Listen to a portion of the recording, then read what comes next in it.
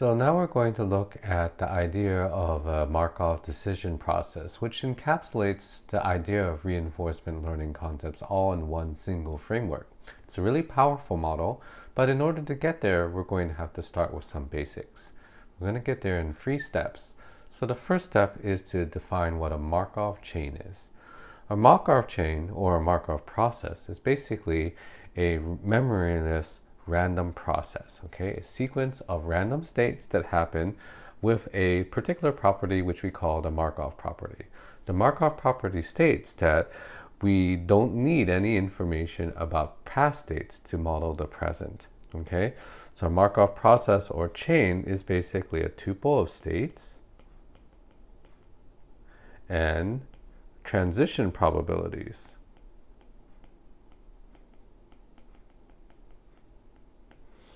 Okay, so you can think of it as a bunch of states, and from each state you can get to another state with some likelihood, okay? And that's defined by this P matrix that allows us to understand what's the probability from going from a source state to a target state.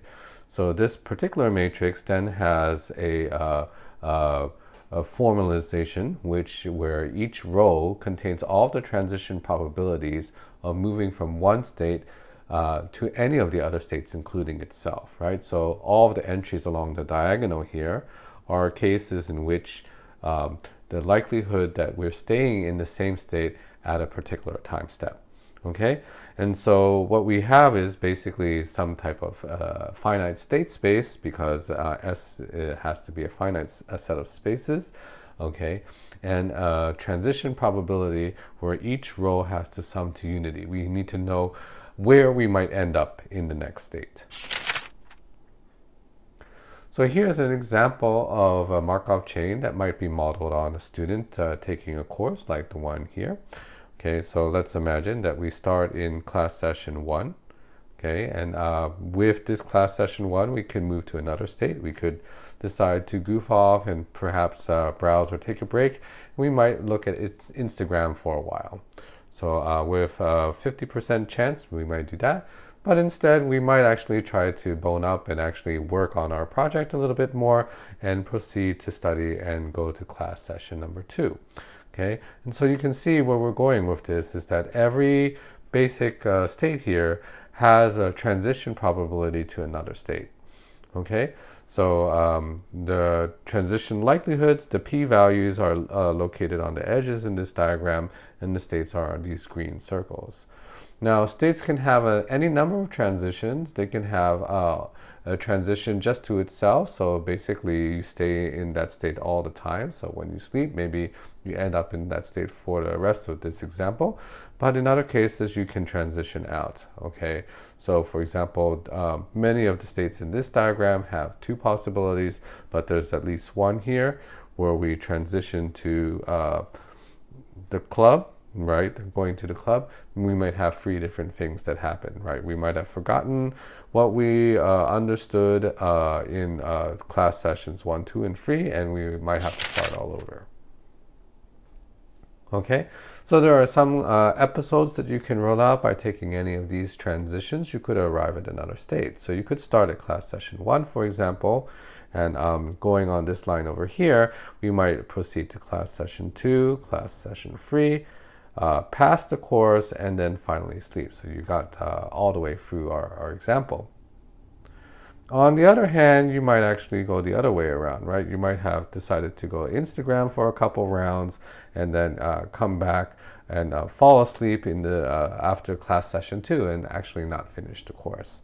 Okay, so this matrix here, because not all of the arrows are illustrated for all the transitions to the states, it ends up to a sparse matrix that we can see on the right-hand side here, where we have each row indicating a source state and each column indicating a target state.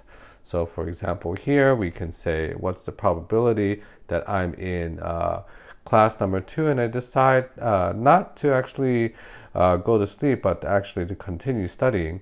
And that has an 80% probability as illustrated with the arrow here. Okay, so that's helpful. But that's not the whole thing, right? Because when we think of a Markov decision process, or in short, a reinforcement learning algorithm, we need to also encode the idea of rewards. We said that we need to give the agent occasional information about whether it's doing things right or wrong. And the way we're going to model that is through a reward system. So we're going to define a layer on top of the Markov chain called a Markov reward process. Okay, so it's basically just adding on top of the Markov chain another set of values, two pieces of information over here, which specifies a model of a reward as well as a discount factor. Okay, so the model of the reward is a reward function, which we might know. Okay, it's dependent on the state. So once I'm in a state, then I know how much the expected return is going to be for arriving at that state. Okay, for leaving that state at a certain time point. Okay, so it says here I'm at a state at time t. That state is called S, and what's my expected reward for having left that state? So we can see where that will go. Okay. Secondly, we have a discount factor. We're not going to talk about it so much here, but in the later lecture, in the post, we're going to see how this affects our understanding about future rewards. All right, and so you can see what this looks like when we layer it on top of the same example. All right, so in this student Markov reward process, we are adding the rewards. Okay. And here, the only positive reward that we get, just like in chess or another long-range game, is a positive reward at the end for actually finishing our course. So we get a positive reward of +10. Okay, and of course, the longer we fiddle or hesitate or goof off, the less reward we are getting, right? Because it's taking longer for us to do this studying. So the way we're going to model that is by adding a negative reward for all of the other states, right? So here you can see that pretty much all of the other states I have a -2. Okay, Instagram is not so bad. Maybe I learned a little bit of information, so it's a -1 here. And maybe going to the club to de-stress and make friends, that's also a good way. May get a slight positive value for that. Okay, so I'm assigning at this point rewards for each state. And so what I mean by a reward is, again, after I'm in a particular state, when I leave that state, what's the reward that I get? So for example, being in class session 2, I don't have any reward yet, but when I leave class session 2, I've spent some brain power, either leaving by going to Instagram or by going to class session 2, I have to pay a penalty, this negative reward of -2 brain power, if you will, in order to satisfy going to the next state. All right, with those two steps, we're now ready to tackle the idea of a Markov decision process, right? A Markov decision process adds a couple other things, right? It's basically saying a reward process, but now the agent gets to make decisions. All right, so we are adding in this A factor, which is a model for what types of actions a particular agent can take in a state. Okay, and now our transition probability as well as our reward function is going to be more specific. It's going to be conditioned not just on the state, but also what action the agent takes when they are in that state, right? So you can see here, I need to know basically what state, what action am I taking, and then what's the likelihood that I'm going to end up in a certain state for the next time step. Likewise here, we have the same thing when we're talking about our rewards, okay? So in a reward system or a model of rewards, which we are going to denote as a script capital R here, it's going to be conditioned again on the state and the action, just like our transition probability, but we're going to have it give us a reward. The reward doesn't have to be deterministic, okay? It's just an expected value, so we may need to sample it in the case of exploration, but we're going to come up with a function, okay? A model for how much reward we would get by taking a certain action at a certain state. Okay, so this is what I said already. In NDPs, rewards are indexed not only on the state, but also on the action, okay? So this is the case for both the transition matrix script P as well as the rewards that we get, which is what we've denoted as script R here. And so what does this look like? Okay, in our student Markov decision process here, we've added the rewards, but we've also added the actions, right? All the actions here are in purple. And, you know, for the most part, you can see there's no difference in what state, what action leads to what state here.